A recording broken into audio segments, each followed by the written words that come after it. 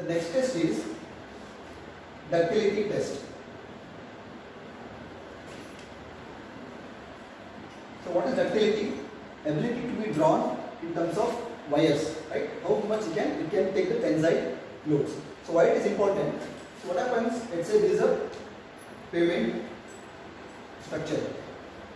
When the vehicle goes on the surface layer, which is mainly a bituminous layer, every point there is, the vehicle goes, it will pull the bitumen, and again when the vehicle passes the particular point, it will contract back. The bitumen will contract back.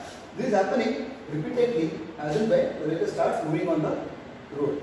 So since this is basically pulling the bitumen and again it is allowing to contract it, it should have sufficient tensile strength without undergoing cracking.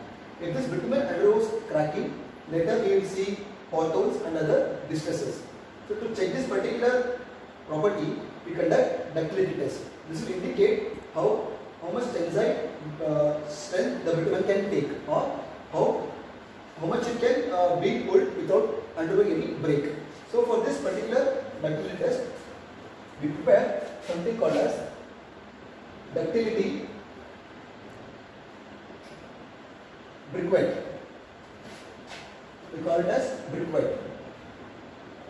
This is a particular ductility briquette. This one, you see here, the particular shape is there here.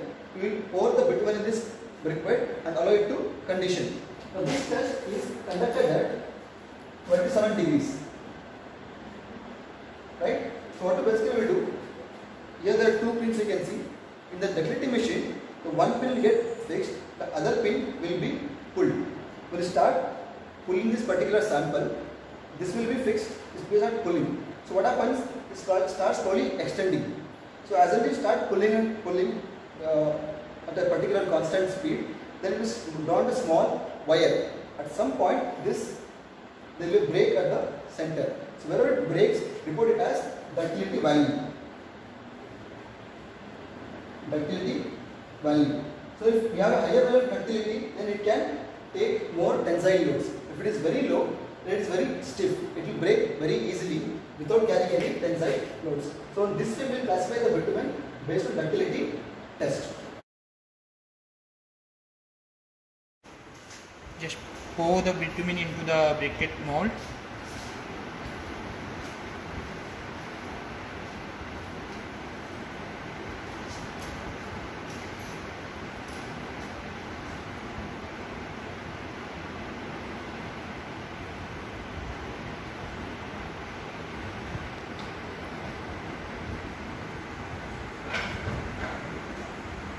After that, cool it in air for 30 to 40 minutes. Then place the specimen in water bath, maintain it at 27 degrees Celsius for 30 minutes.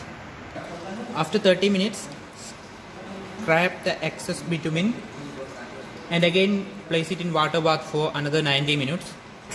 After 90 minutes, remove the side plates and bottom plates. Then place the briquette mold after removing the side plates in the ductility testing machine and screw it here. Okay, now we have started the ductility testing machine. So this has started from 0 and it's moving. We will note down the reading when this breaks. When the specimen breaks, that will become a thread and breaks at some point. So we will note the corresponding reading here, and that is the ductility value.